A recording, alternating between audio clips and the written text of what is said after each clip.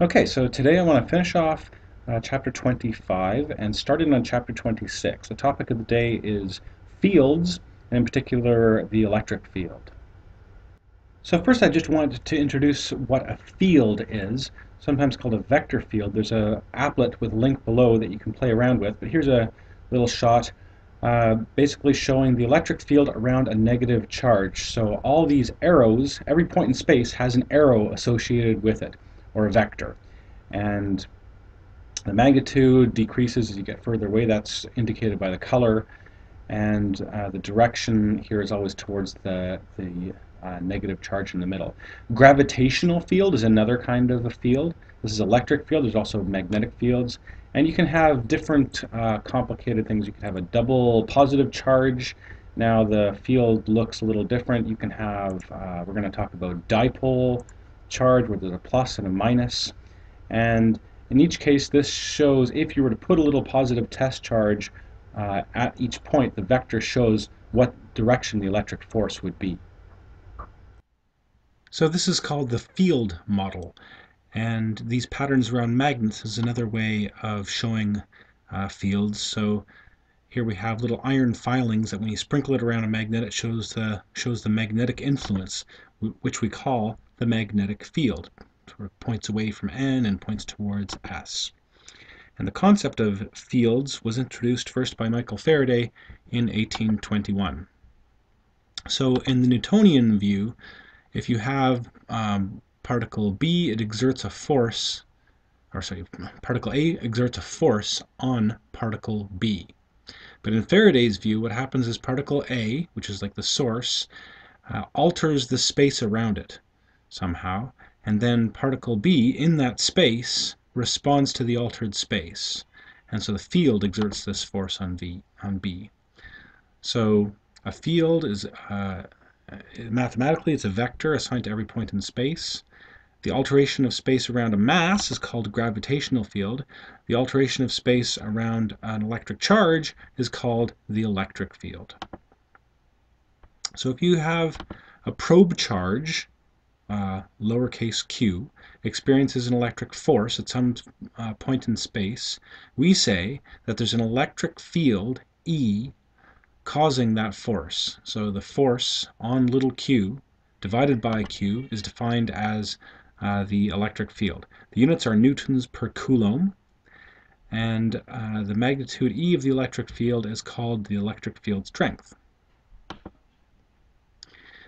So here's point 1 and point 2. Here's the electric field at point 1, E1. Here's the electric field at point 2, E2. If you put a positive test charge at point 1, it'll experience a force in the direction of the electric field. If you put a positive test charge at point 2, it'll experience a force also in the direction of the electric field at that point. So any charged particle with charge q sitting at a point in space that has an electric field E will experience a force q times E. If q is positive, then the electric force on the particle is in the direction of the electric field. If q is negative, like if you have an electron, then the force is in the opposite direction of the electric field. Okay, so now let's look at this another way. Start with point charge q, which we'll call the source charge. And now we have a point in space, and we want to know what is the electric field at that point. The way we determine it is we place a probe charge q prime at this point in space. We measure the force on q prime, and then the electric field is the force on q prime divided by q prime. It is a vector in the direction of the force on q prime as long as q prime is positive. And there's an equation for that. If it's going to be Coulomb's law, but now divided by the q prime. So you'll have 1 over 4 pi epsilon naught times q divided by r squared. And it's in the direction away from q. And q is this source charge. So if we can calculate this electric field at lots of different points of space, we get a field diagram. Notice that the field strength field always points away from Q, and the field strength decreases rapidly as you get further and further away from R.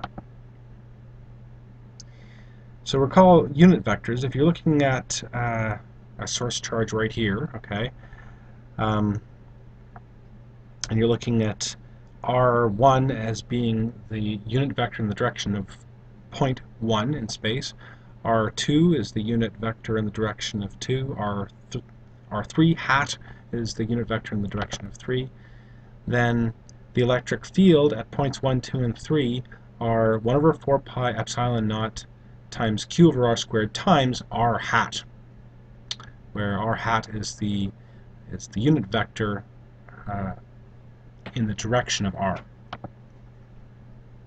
If you have a negative charge, then Q is negative, then you'll see this electric field always points in the opposite direction of r hat, so always towards the origin, or towards the charge Q. Okay, so this figure shows the electric field of a negative point charge. And that's it for chapter 25. We're now moving into chapter 26, all about the electric field. Most of this chapter will be concerned with the sources of the electric field. We can understand the essential physics on the basis of simplified models of the sources of electric field. So, for example, a point charge. Any little small collection of charges that is much smaller than other objects around can be modeled as a point charge. Here is an infinitely long charged wire. So again, any line-like or narrow, long collection of charges that is much thinner than other aspects of the problem and much longer can be modeled as an infinitely long charged wire. We're also going to consider infinitely wide charged plane and a charged sphere. We'll do most of that tomorrow. So we already found electric field of a point charge at the end of chapter 25. It's q over r squared times this constant, Coulomb's constant. And the electric field was defined as the force on Q divided by Q. So the SI units of the electric field are newtons per coulomb. And some typical field strengths would be 10 to the minus 3 to a tenth of a newton per coulomb would be the electric field inside a normal current carrying wire in your house. Near the surface of the Earth, we often have electric field strengths of 100 to 10,000 newtons per coulomb. If you charge up an object by rubbing it with fur or something, you can get 1,000 up to 1,000,000 newtons per coulomb electric field surrounding that charged object.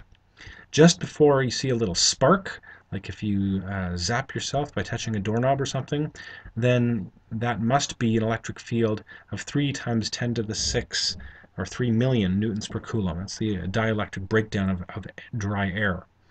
And inside an atom, in between the nucleus and the electron, we have electric field strengths of upwards of 10 to the power 11 newtons per coulomb.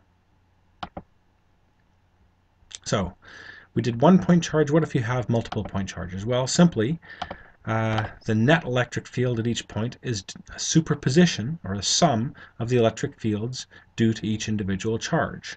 And here it is split up in the x and y components, but for each component, it's just the electric field due to source charge 1 plus the electric field due to source charge 2, etc., etc., etc.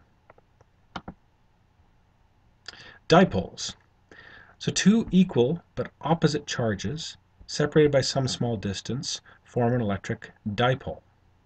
For example, a water molecule is a permanent dipole because there's a little more negative charge, 2 negatives on this side and 2 pluses on this side. So you've separated charges out vertically here.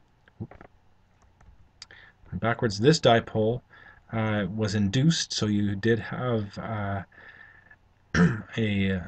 regular atom, spherically symmetric atom, but in the presence of an electric field, the electron cloud gets pulled downwards a little bit, and so it gets stretched out into a dipole. The dipole moment, called P, is a vector which points from the negative side to the positive side, and it is defined as Q, the amount of either positive or negative charge, the absolute magnitude of the charge that got separated, times the distance between the two centers of charge separation. The SI units of the dipole moment are coulombs times meters. So, if we look at the field, or electric field surrounding a dipole, if you look on the plane which sort of bisects the dipole and is perpendicular to the dipole moment, then you'll see that the electric field points down towards the negative side. If you look up along the axis of the dipole, then it points a little bit away from the dipole. So here the electric field due to the plus is a little greater than the electric field due to the minus, which is down, and so the net electric field is upwards, positive y direction here. And if you repeat that calculation for many different points surrounding the dipole, this is where all those vectors would point, and it looks a little nicer if you connect all the dots here and make electric field lines which point away from the positive part of the dipole towards the negative part of the dipole and spread out in space as shown. And in terms of equations, there's actually two separate equations we use here. One is the electric field along the dipole is approximately equal to 2 times the dipole moment divided by r cubed times this Coulomb's constant. So it goes as 1 over r cubed, and that's as measured from the center of the dipole.